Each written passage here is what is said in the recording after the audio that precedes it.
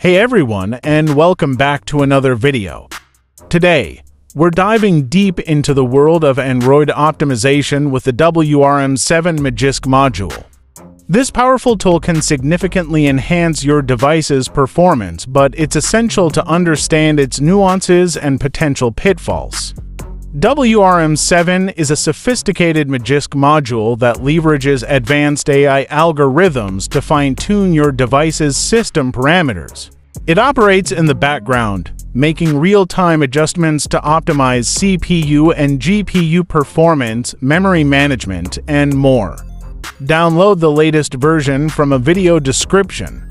To install this module, you need a rooted Android device with Magisk installed. You need Magisk or kernel SU installed. After downloading the module, open the Magisk or kernel SU app, then go to the module section and click on the plus icon and then select the module to install on your phone.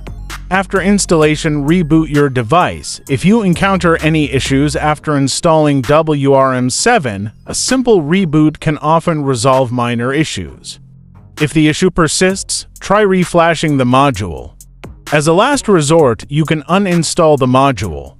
After flashing the module, experience noticeable improvements in app launch times, multitasking, and overall system responsiveness. WRM-7 is a powerful tool that can significantly enhance your Android device's performance. However, it's important to use it responsibly and understand its limitations. By following the steps outlined in this video and considering the additional tips, you can safely install and benefit from this module. Thanks for watching. See you in the next video.